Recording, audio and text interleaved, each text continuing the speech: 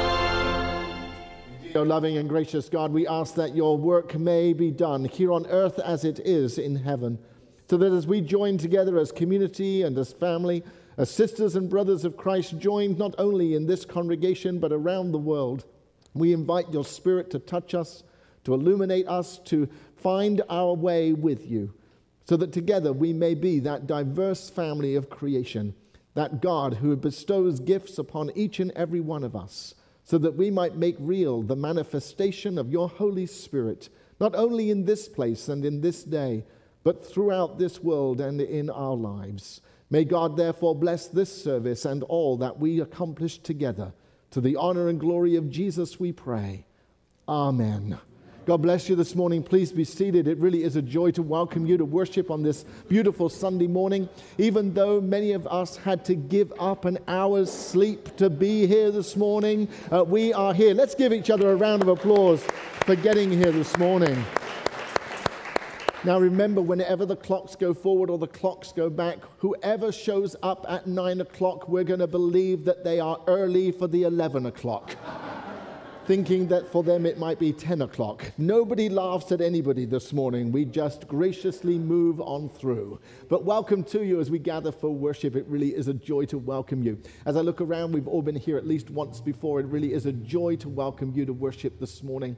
We also want to take an opportunity to extend a very special welcome to those who are worshiping with us online this morning. We have folks from all over the world who gather with us every Sunday to bear witness and to share in worship with us. And for those of you who perhaps haven't yet had a look at one of our weekly broadcasts, I want to encourage you to go to our website and have a look today, especially because we've added testimonials to our website from folks around the world who join us regularly and who want to give you thanks for providing this vital service to folks who perhaps would otherwise not have a church family.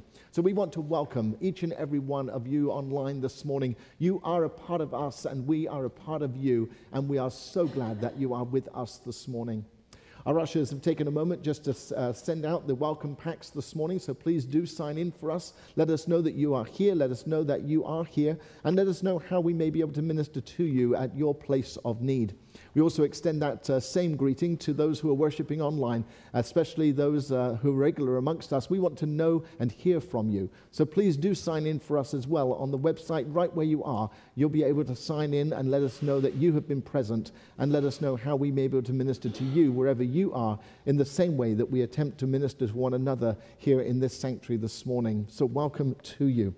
As you came in this morning, you should have received your orders of worship, and on the front you'll find the order of today's service, and inside, of course, as always, you'll find so much more information about our church and our community, ways in which we get to connect one with the other. So please do take a look at all of the announcements. As I say, not everything that we get to do as a church is announced on a Sunday morning, but we really do want you to connect with us as much as possible.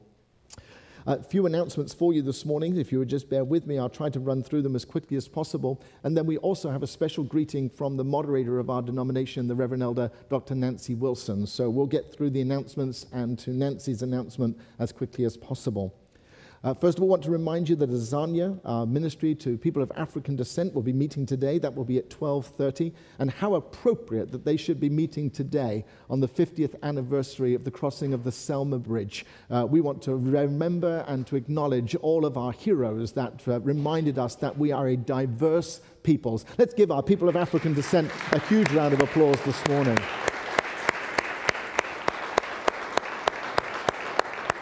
They will be meeting today in the Ryland Room at 12:30. This evening is our second Sunday Creative Evening service. That will be in the lower level. I have exciting news for you this morning. The elevator is now working, and we have complete access to the entire building. And so in the next week or so, the city will be coming in just to give its final stamp of approval on all of the updates on our building, and then we'll be able to fully use and fully operate the lower level. If you've not yet been down there, I want to encourage you to go and have a look. It really is spectacular. Second Sunday evening service tonight at 8 o'clock in the theater in the lower level of our building. On March the 21st, we're having an all-church worship summit between the hours of 10 a.m. and 3 p.m. If you would like to receive some training in being of service, especially in the worship services on Sundays, then this is the event for you. Training for acolytes and servers, for readers and ushers and sound people, for our choir, for multimedia, for communication, hospitality, and caregivers and greeters. Please see Pastor Torrey this morning. He'll be able to give you more information. The day will be split into two halves. The first half of the day will be for those who want to be involved in the mechanics of the upfront parts of worship, and the second half of the the summit will be for those who are involved in multimedia and broadcast and sound. All of those components are vital to excellent worship, and so we appreciate all that you're able to give. Please do join us on Saturday, March the 21st, even if you are just curious. We want you to be a part of that day. Coming up on the last Sunday of March and every fifth Sunday will be our Founders MCC Fifth Sunday Gospel Service. That will be at 6:15 here in our church on March the 29th. And whenever there is a fifth Sunday in the month, which means that is 4 times a year, will be our fifth Sunday Creative Gospel Service. So please do come along and join us. That, of course, this year is Palm Sunday. So what an appropriate time for us to gather. Inside your bulletins, you would have found a little slip for Easter lilies. If you would like to purchase an Easter lily to beautify the sanctuary for Easter Sunday, then please do so. You can stop by the information table and hand this in, or hand it in to one of the ushers, or even put it in the offering plate today. But we're inviting you to place your order, the number of lilies, and then, of course, in memory or in honor of. And if there's not enough room on this, you can write on the back. And please try to make your handwriting as legible as possible, because we do have to interpret this, and sometimes we do have to interpret this for the bulletin on Easter Sunday. So we appreciate all that you're able to do. Next Sunday is Marathon Sunday. And that doesn't mean we're having a marathon of services. It means, of course, it is LA Marathon. The route runs very close to Founders MCC. So it really is important for you to plan out your route for next Sunday. You have a whole week to do that, so please don't leave it till the last minute, or not at all, or depend on your GPS to get you around the roads that will be closed. So please do plan out your trip so that you can be here for next Sunday, bright and early for our Sunday morning services. As I say, we do have an announcement this morning from our moderator, the Reverend Elder Dr. Nancy Wilson, and if you would just pay attention to the screens just for a moment, we will hear directly from her. It's been the honor of my life to succeed Reverend Fred Perry, who was the founder and first moderator of Metropolitan Community Churches, and he provided a lot of wonderful guidance and as a role model for this important position in our growing and changing denomination. And I'm so grateful for his personal continued support and love, and for being a part of changing lives and changing history as part of Metropolitan Community Churches. The role has to do with the spiritual and pastoral leadership of MCC worldwide, and being that spokesperson on behalf of our movement to the world in terms of our life-giving ministry, in terms of our mission and vision and values, in terms of our being the voice in the Christian context, in the faith context, about what it means to reconcile sexuality and spirituality, what it means to integrate them, what it means to be all of who we are, and to bring the message of God's justice and love for all people. And so I think that's the first thing, is understand that there is that role, but also there is a job. You are the CEO of a corporation, of a nonprofit corporation, that is spread all over the globe and growing. To be moderator of MCC, you have to be able to change hats. When you're managing a process or leading the governing board is different from leading the staff, the senior staff. Different from being a spokesperson, having television cameras facing you, or speaking out on Huffington Post or in the Washington Post, or speaking at a meeting in Europe, or at a gathering in Latin America, or in a church in Asia. So knowing, in a sense, where you are, having a sense of your context is a very important skill. And being able to relate to people who are very different, who speak a different language, have a different cultural background, but finding the common connections that are human connections, and our connections around our faith and our passion, around the radically inclusive love of God that we preach. When you can find your connection with people, it's amazing, and it really is inspiring to evolve a strategic plan for MCC that helps our churches grow, churches that are stuck at plateaus, churches that have declined, churches that struggle to have the right leadership in place. What is the partnership between the denomination and our local churches that can really help local churches become all they're called to be in their community? It's been a joy to share with you some of my thoughts about next moderator of Metropolitan Community Churches and about my own journey through this time. God bless you and everyone who is in the process of prayer and discernment for our denomination as we go forward. As you will see there, Reverend Nancy just reminding us that nominations for the new moderator of our denomination are due on March the 15th.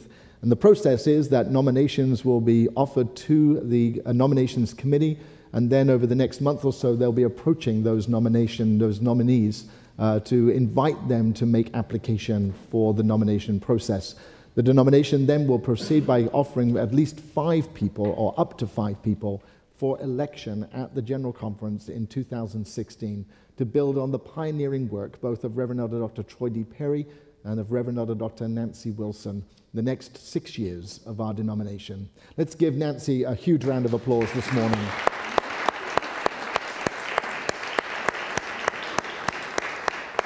Now let's rise as we greet one another and offer a sense of peace to each other. God bless you this morning.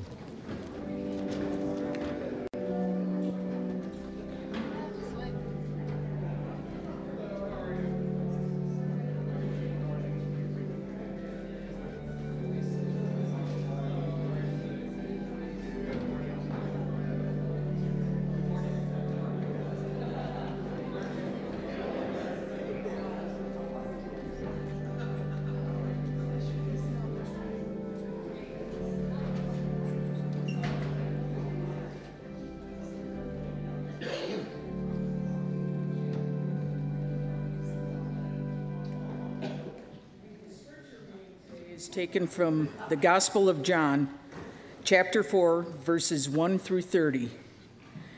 Jesus realized that the Pharisees were keeping count of the baptisms he and John performed, although his disciples, not Jesus, did the actual baptizing. They had posted the score that Jesus was ahead, turning him and John into rivals in the eyes of the people. So Jesus left the Judean countryside and went back to Galilee. To get there, he had to pass through Samaria. He came into Sychar, a Samaritan village that bordered the field Jacob had given his son Joseph. Jacob's well was still there. Jesus, worn out by the trip, sat down at the well. It was noon. A woman, a Samaritan, came to draw water. Jesus said, "Would you give me a drink of water?" His disciples had gone to the village to buy food for lunch. The Samaritan woman, taken aback, asked, "How come you, a Jew, are asking me, a Samaritan woman, for a drink?" Jews in those days would not be caught dead talking to Samaritans. Jesus answered, "If you knew the generosity of God and who I am, you would be asking me for a drink, and I would give you fresh, living water." The woman said, "Sir, you don't even have a bucket to draw with, and this well is deep. So how are you going to get this living water? Are you a better man than our ancestor Jacob, who dug this well and drank from it, and he and his children and livestock passed it down to us?" Jesus said, "Everyone who drinks this water will get thirsty again and again. Anyone who drinks the water I give will never thirst, not ever. The water I give will be an artesian spring within, gushing fountains of endless life." The woman said, "Sir, give me this water, so I won't ever get thirsty, won't ever have to come back to this well again." He said, "Go call your husband and then come back." "I have no husband," she said. "That's nicely put, I have no husband. You've had 5 husbands, and the man you're living with now isn't even your husband. You spoke the truth there, sure enough." "Oh, so you're a prophet. Well, tell me this. Our ancestors worshiped God at this mountain, but you Jews insist that Jerusalem is the only place for worship, right? Believe me, woman, the time is coming when you Samaritans will worship God neither here at this mountain nor there in Jerusalem. You worship guessing in the dark. We Jews worship in the clear light of day. God's way of salvation is made available through the Jews.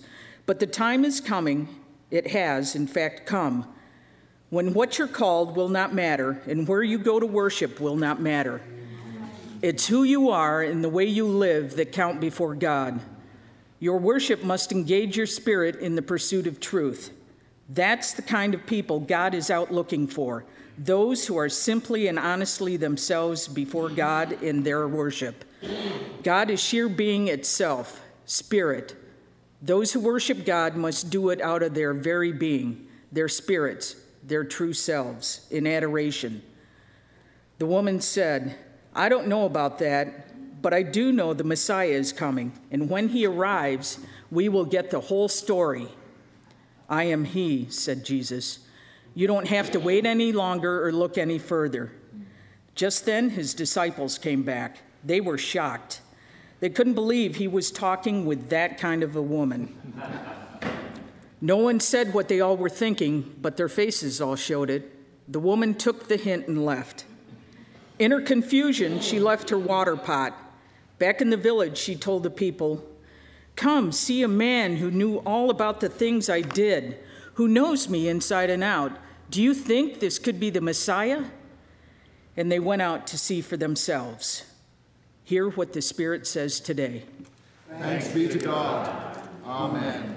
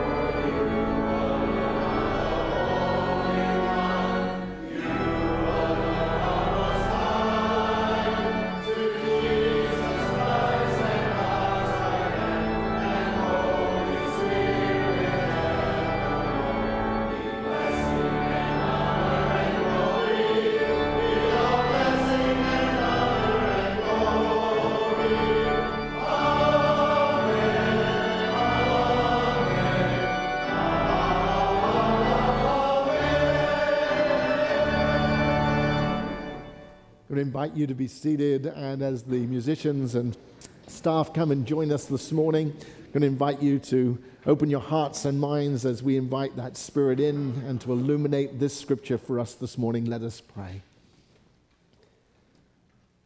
Wow, what a God. What a God that we serve. What a God that we have. What a living experience of the Spirit that continues to touch us as we open our hearts and minds to God. So be with us this morning as we prepare our hearts and minds now to encounter you, O loving Spirit. And through that grace that you bestow upon us day in and day out, may we therefore understand this good news that you have for us this day. Speak through us, O God, and our lives so that we might hear your voice of the ancient past, greeting us and meeting with us fresh and anew this day. And now, loving God, I pray that you would touch my lips of clay, mold them into the words that need to be spoken this day, and may the words that come from my mouth and the meditations on each and every one of our hearts, may they be ever acceptable to you. In the name of Jesus, the living Christ, in whom we pray. Amen. I don't know about you, but I've been having some great fun over the last few weeks as we have been exploring this Lenten journey.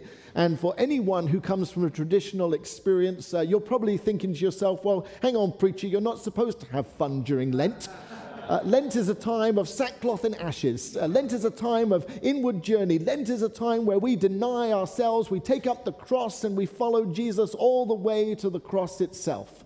But I want to tell you, it has been a joy to be able to preach these sermons over the last few weeks as we've been thinking about our own spiritual locations. As we have been reminded that Lent, whilst it is a time of inward journey, it is a time when we must remind ourselves that we journey in our own accountability, our own responsibility, and in some ways with our own authority. We claim that Spirit of truth that lives in each and every one of us, and we delve deeper into that truth. I truly believe that we should come out of Lent in a much deeper spiritual place than we entered into it. And in that experience, we find who this God is, this God that perhaps we've worshipped for a few weeks, or this God that we have worshipped forever and ever. We come to that space of renewal and dependence upon that greater power that we call God. And over the last few weeks, we've been thinking about how do we relate to God as individuals. We know that sometimes we have a way in which we relate to God in a corporate fashion, or as a church fashion, as a mission church, or as a place of worship. But how do we relate to this God and understand this God in our own sense of purpose? How do we understand this God so that we can deepen that experience as an individual with our own accountability to that one that we call God? And as you've been watching over the last few weeks, our compass is continuing to move around all the way, getting ready for Easter, preparing, and then finally to the resurrection itself. And we are today in this place of connecting. And our scripture reading this morning reminds us about how we get to connect with God. In fact, the woman at the well connected with God deeply through this experience of meeting with Jesus at the well that day.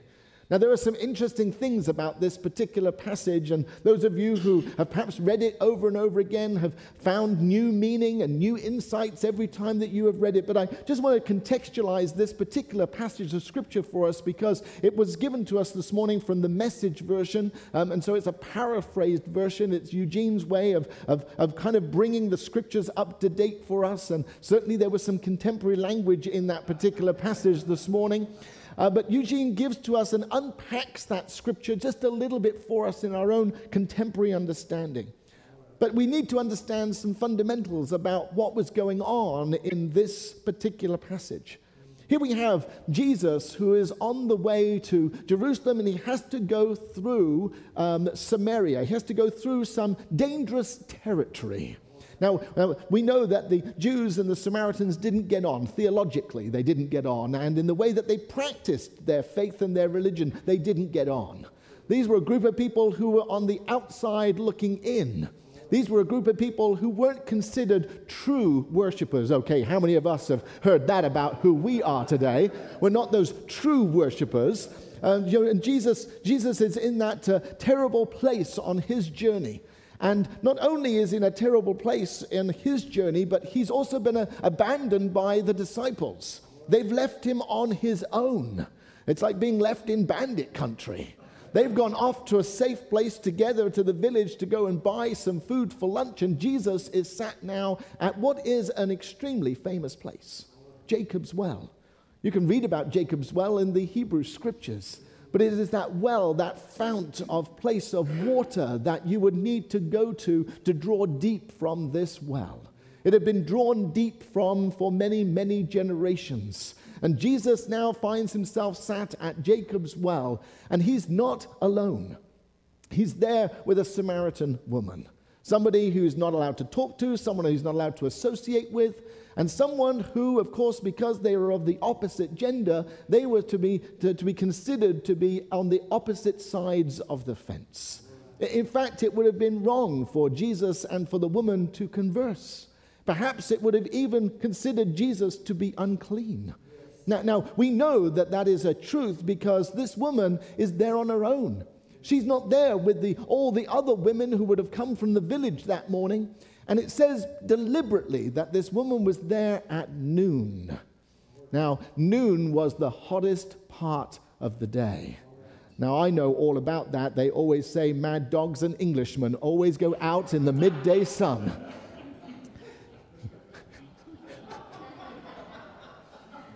Now, of course, the woman was not a mad dog or an Englishman, but she was out there in the midday sun.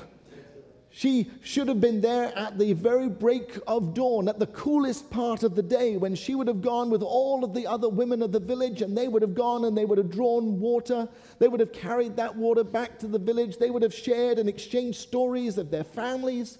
They would have shared stories and gossip just as many of us do when we're gathered together somewhere. Oh, not one of us. We don't share gossip.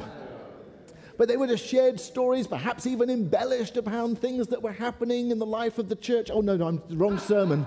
Wrong sermon. They would have been together on this journey. And we know that there was something about this woman, that she was not able to be with the others. She was isolated. She had perhaps been ostracized. Now, Jesus gives us a hint about why this woman had been ostracized later on in the scripture. But this woman had been considered unclean on so many levels.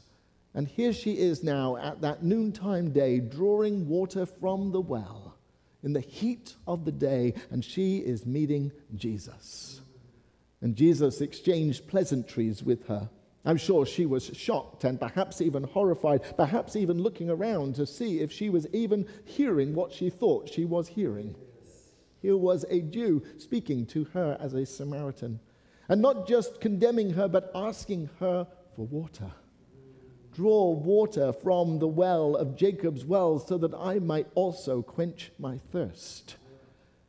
And in this conversation, this engagement, this way in which Jesus drew her in, there is the understanding of the reason why this woman is on her own at the noontime of the day. That's not what I want to focus on today. We can focus on that another time of the day. But I want to focus not only on this conversation, but what came out of the conversation. You see, Jesus met her at her place of need. There was a spiritual location that she found herself in. She had hungered for community. She'd hungered to be accepted by the women and wanted to be there in that morning so that she too could exchange pleasantries, exchange the gossip, exchange those lives that were being made in this village that she had come from. She had been so ostracized that now the only time that she could get to the well was at that noontime. She so wanted to be accepted. She so wanted to be forgiven. She so wanted to be on the inside and not on the outside looking in. She wanted community. She wanted connectedness. And that connectedness had been denied her because of something she had done in her life. Jesus encountered her where she needed. How many of us have been on the outside looking in? How many of us have wanted community? How many of us have wanted that connectedness? How many of us have wanted to find a place where we can connect with sisters and brothers and be accepted for just the way that we are?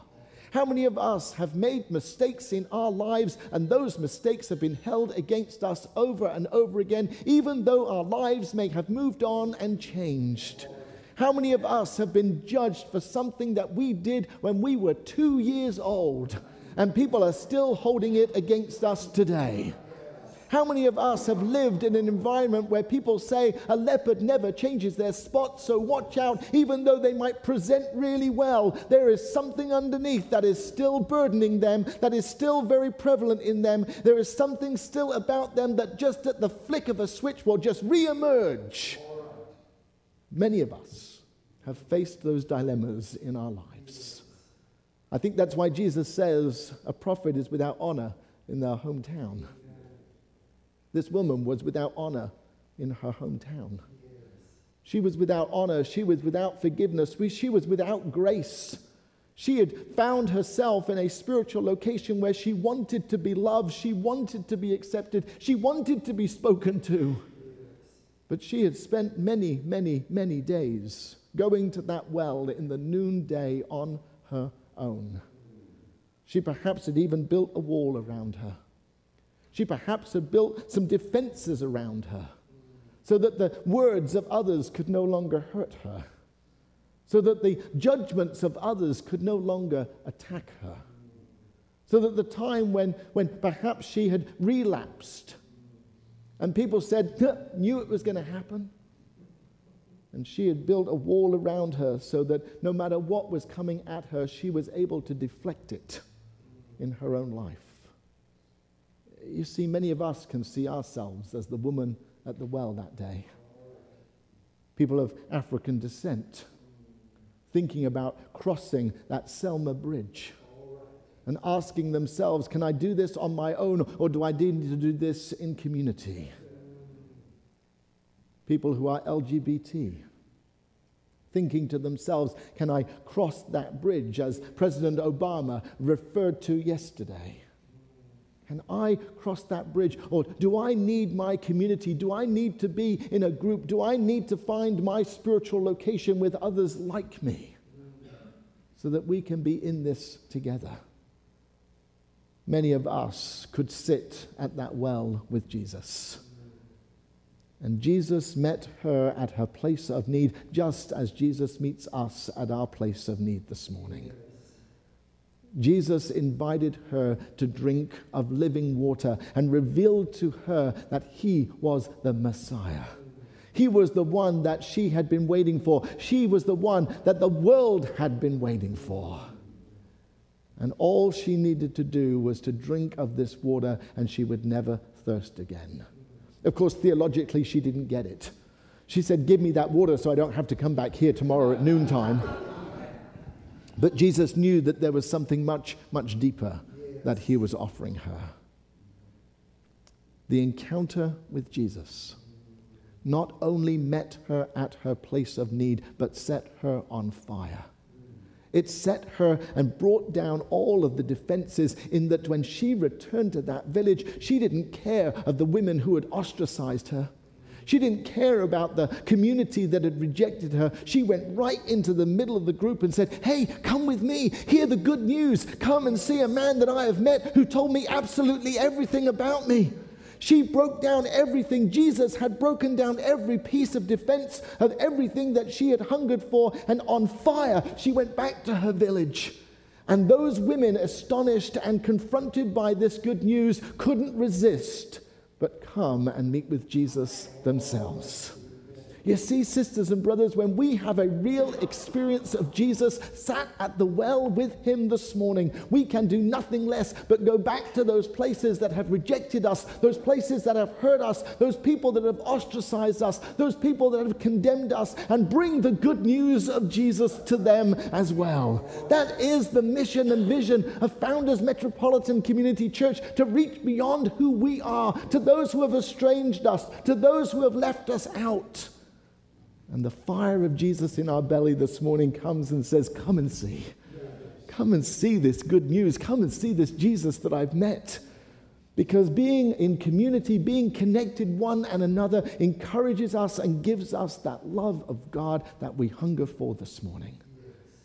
It is that well that is dug deep into the earth, dug deep into the earth of our own souls this morning, that invites us to meet with Jesus, who sat with the woman at the well more than 2,000 years ago, and sits at our place of need this morning and invites us to be connected one with the other. To be connected, to forgive those who have hurt us, to be on fire, so that knowing that those who have hurt us have perhaps done it because there is something that is hurting in their lives, that they too need healing and restoration from. And if not us, who? If not us, who is going to bring the good news of God's salvation? I invite us in this moment to find our spiritual location of being connected one with the other. When we connect one with the other, we are so much stronger together. When we connect one with the other, we hear the stories of each other. We hear how God has impacted Darcel's life. Now, Darcel's been sharing with me that she picked up the B card for Be Justice. And she has just come back from Washington, where she has not only been justice, but she has been meeting with senators and telling them all about what they need to do to change this world. You see, that's what it means to be justice. To be created, to be on fire with this connectedness. If Darcel had not been here, she wouldn't have been able to pick up on this be justice, to be connected with this community. Jesus sat at the well with you that day and said, be justice. Be what you need to be in order that you can change not just the world, but change you. Because your encounters change you. The encounter with Jesus this morning. Be connected. We might think that all people are an island, but we're not. I think we have lured ourselves into that false sense of security, because when we're an island, no one can hurt us. No one can damage us. Well, no more than we already are. But the invitation of Jesus is to heal those places of our lives and be connected one with the other. I don't know what happened to the woman after she had invited all of the other women back to the well. It was of course, had gone past noon, so perhaps it was even hotter when she finally got back to meet with Jesus. But what we do know is that her connectedness, her connection with Jesus, made a difference that day. And our connectedness with Jesus and with one another must make a difference today. I invite each and every one of us to get connected. And I'm not talking about Wi-Fi or broadband or any of those connectedness. But get connected with each other. Get connected when we need one another. Get connected when we're on fire for one another. Get connected when we've heard the good news of Jesus and we just can't keep it to ourselves any longer. Get connected to this fire of God that prepares us for resurrection in just a few weeks' time of Easter. And just like the woman, wherever our place of need is, if we have an encounter with Jesus, our lives will be transformed. May God bless us as we continue this Lenten journey. May God bless the woman at the well, a Samaritan who taught us what it means to meet with Jesus. Let us pray. God, thank you for the woman in the story today. Thank you that you bring to us so many layers that we have to filter down through, some that we might even overlook because we don't understand the fullness of the context. But thank you this morning that you have helped us to understand our need for connectedness. Just as the woman at the well needed to be connected because of the transformation that happened in her life that day, so may our worship experience be connected with us so that we might be energized to go back out into the world and to share this good news. This spiritual location that touches us this morning with a need to be in community, connected with you to make a difference in the world. And now, loving God, I pray that you would touch each and every word that has come from my mouth, that it might not return to you without transforming this place, transforming our lives, and reminding me of this good news that I preached this morning. May God be honored through it all. In Jesus' name, amen. I'm going to introduce to you a new song today. And so you're welcome to follow along, to sing along, but just to worship God in that connection to Jesus.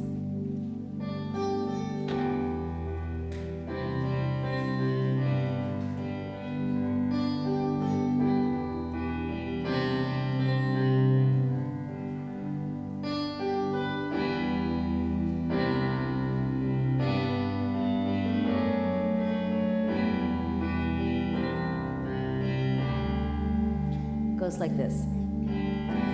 We are your church. We are your sons and daughters.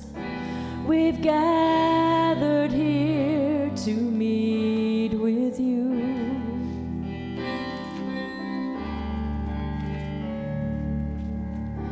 We lift our eyes.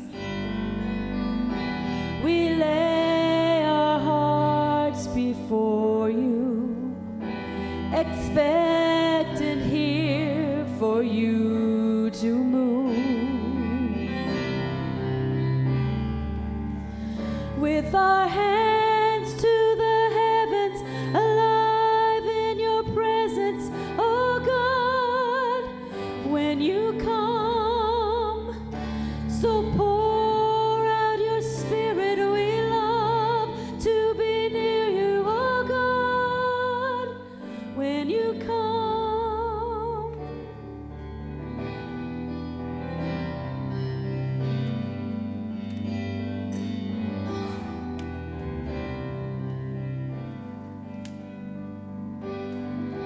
You are the way,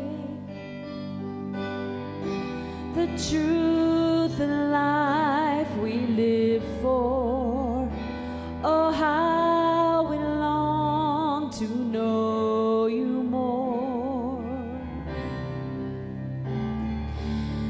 With our hands to the heavens, alive in your presence, oh God, when you come, so pour out your spirit. We love to be near you, oh God,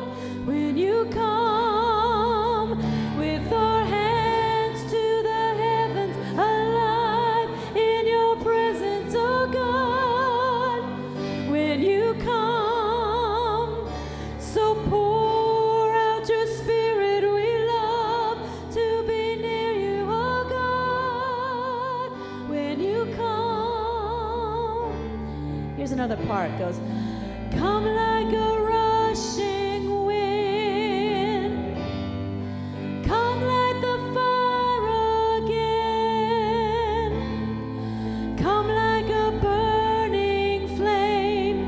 Have your way, have your way. Come like a rushing wind, come like the fire again, come like a burning flame. Have your way with our hands, with our hands to the heavens alive in your presence, oh God, when you come. So pour out your spirit, we love to be near you, oh God, when you come. With our hands to the heavens alive in your presence, oh God, when you come. So pour out your spirit, we love to be near you, oh God, when you come. Come like a rushing wind, come like the fire again, come like a burning flame. Have your way, have your way. Come like a rushing wind, come like the fire again, come like a burning flame. Have your way, have your way. One more time. Come like a rushing wind, come like the fire again, come like a burning flame. Have your way, have your way.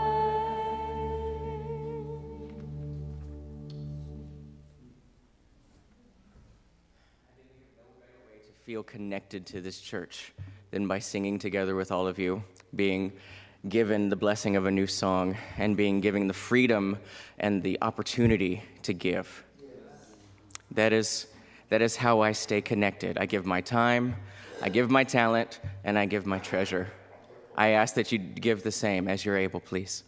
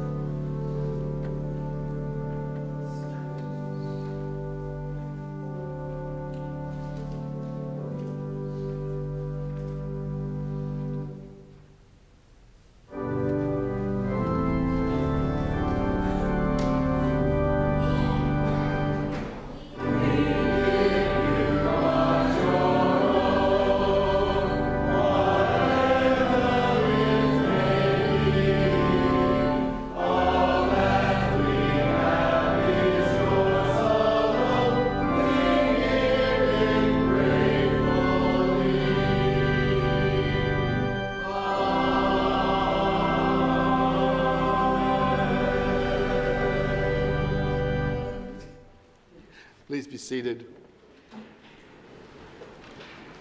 And as we come to this moment, I invite you to pray. You saw your children as slaves in Egypt and brought them to freedom. You see creation held captive by our desire for more and weep.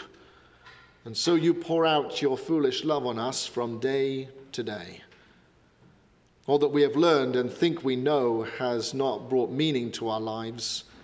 The brokenness of our world needs your peace. Our pain-shattered hearts need your healing. And so you speak to us through the mouth of your servant, Jesus. All creation weeps with grief and cries to you for comfort.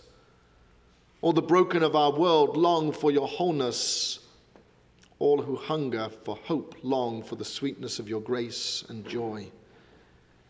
And so, God, as you fill us with the wisdom of your Spirit, we ask, O God, that you would remind us of the diverseness and the diversity of your creation, that we are connected one with the other, sister and brother, of all race, gender, color, sexual orientation, gender and gender identity.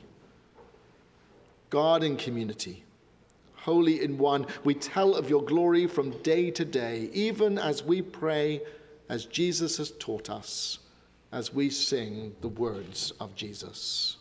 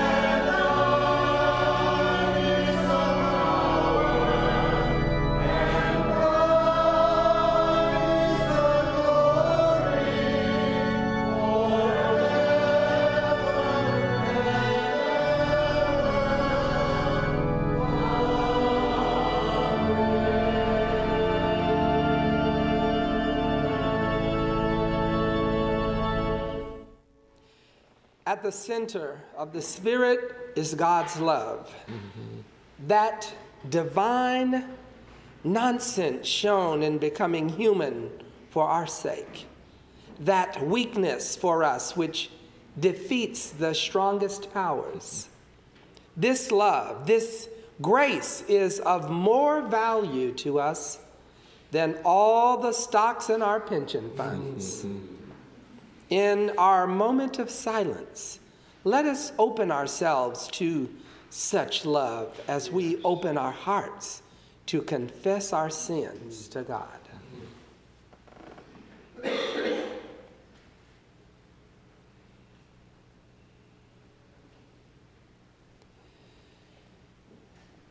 And if you would join me in the community prayer of confessions. Forgive us, Redeemer of our lives. May every word be shaped by your word, and may every thought be refined by your grace. May every deed be inspired by your Spirit, so we may tell everyone we meet of your work in us, through Jesus Christ. Amen. When broken-hearted prayers replace piety, when we seek wholeness through the one broken for us, then we remember we are saved by God's powerful love. We are healed to bring healing to our world.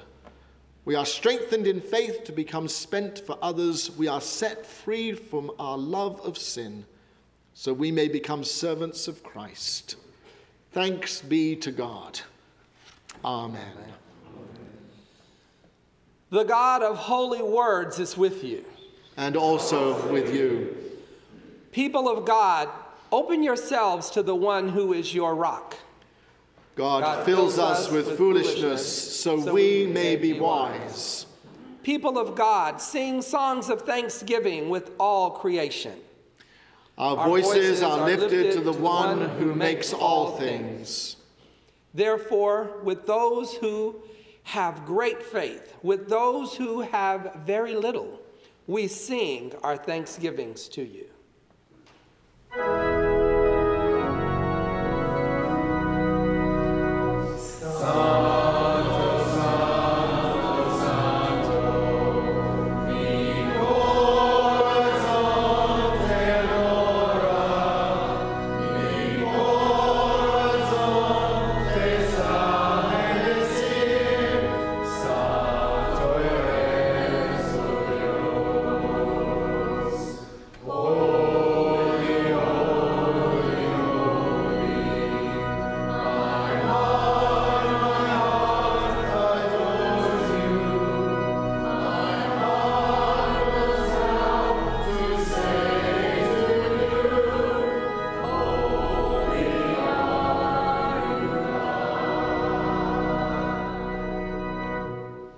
As we remember his zeal for your heart, as we remember his passion for us, we would speak of that mystery we know as faith. For on the night that Jesus was to be taken from us, he gathered with his disciples. Taking bread from the table, he blessed it, he broke it, and he said, "This is my body given for you. Eat of it in remembrance of me." And likewise, following the supper, he took from the table a cup. Some say the cup of Elijah the prophet. He blessed it and offered it to them, saying, "Drink this, all of you, and in doing so, remember me."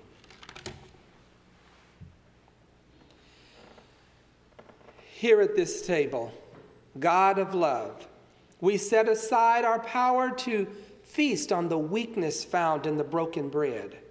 We let go of our wisdom to drink from the cup of your foolish grace. Your Spirit blesses these gifts as well as us. So when we have feasted, we will look at the world with its injustices, oppressions, wars, and fears, saying, "Take these things out of here." Stop making God's creation a house of horrors. And when the sun has finished its course, when the moon and stars shine no more, we will be given the words from your mouth so we can sing from the deeps of our hearts to you. God in community, holy in one. Amen. Friends, here at Founders Metropolitan Community Church and at Metropolitan Community Churches all around the world, we serve and celebrate an open communion. By this we mean that you do not need to be a member of this church or indeed of any church in order to come and receive of communion this morning. If you would like to come and receive, you're welcome. We invite you to come forward to acolytes and servers that will be at the front of the church. They will take a wafer, dip it in non-alcoholic grape juice and place it on your tongue, or you may take and dip and receive of yourself. And we'll offer you a short prayer of blessing. If you wish to come and receive of these sacraments without the need for another person to be an intercessor for you, there will be a station of consecrated elements to my left, your right, that you can go at any time and receive of these sacraments yourself. And for those of you who are worshiping with us online, it's an opportunity for you to find water and biscuit, or perhaps, of course, biscuit in my country means something different, or milk and cookie, or something that would constitute this sacrament for you, so that you too can engage with us in your connectedness this morning. But know that wherever you are, whether you are here in this sanctuary or whether you are at home, this meal is prepared and given for each and every one of us, and we are all welcome at the feast.